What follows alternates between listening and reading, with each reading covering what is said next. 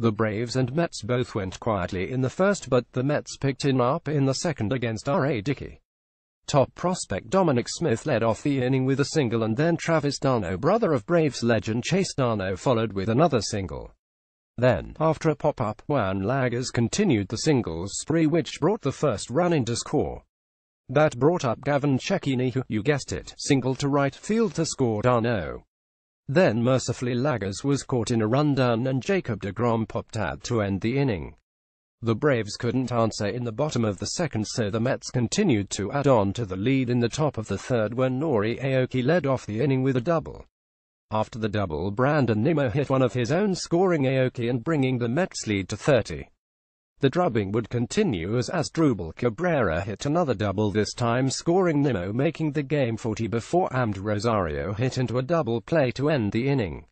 After another 1-2-3 inning from degrom, the Mets continued to pound R.A. Dickey. A lead-off walk to Lagares came home to roost on a Cecchini double, making the score 50.